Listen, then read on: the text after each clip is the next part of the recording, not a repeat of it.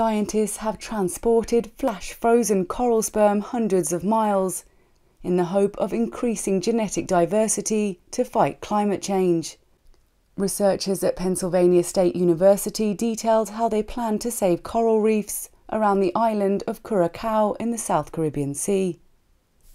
By creating genetic diversity, they hope the corals will become more resistant to the effects of climate change. One of the leaders of the research team, Iliana Baums, said, "Corals are a vital foundation species for reef ecosystems. Reefs provide habitat for astonishing species diversity, protect shorelines, and are economically important for fisheries. But they are suffering in many places due to warming ocean waters.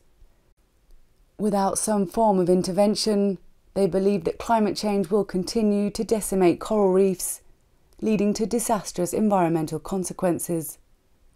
Co-author of the study, Kristen Mahava, said, "Overall, 42% of the trans-Caribbean coral offspring survive to at least 6 months.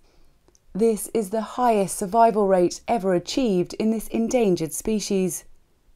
These results demonstrate that assisted gene flow could be a valuable tool in conservation."